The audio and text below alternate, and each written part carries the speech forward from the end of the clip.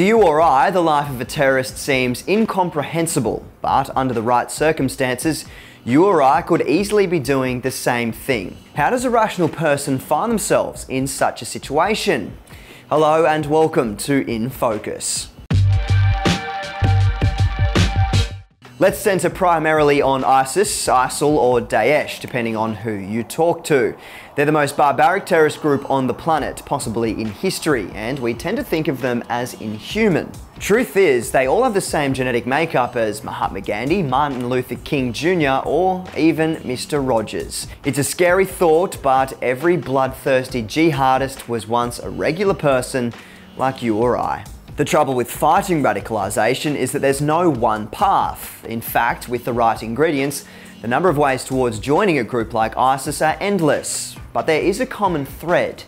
John Horgan, a psychologist and terrorism expert at UMass Lowell, says this: people who join these groups are trying to find a path to answer a call to something, which would basically mean that they're doing something meaningful with their lives.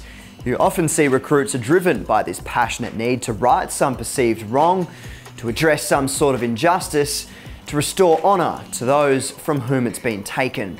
Okay, fine, but throughout history there's been plenty of people who have felt meaningless. They didn't all become terrorists. But Horgan says that ISIS is like no other group before it.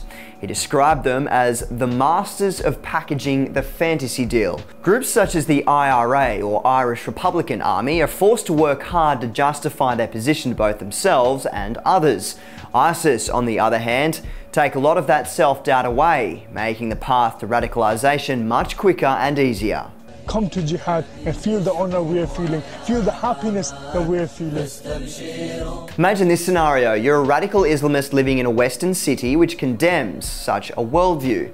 You're constantly forced to live a double life, pretending you agree with everything going on around you. Then someone reaches out, selling you a paradise free from that pressure, a place where the rest of the population isn't against you, but is one of you. Many people that travel to Iraq and Syria to join the so-called Islamic State don't necessarily have particularly militant or evil ideologies, though they often do, but they're almost always radical and filled with self-doubt. And there is no doubt that Western governments have played their part in exacerbating the problem, but not in the way that you might think. Let's centre on Europe. It's incredibly diverse, with more than 43 million Muslims on the continent. Now, it doesn't matter what your religion is or where you are in the world, you shouldn't be made to feel excluded from society for following it.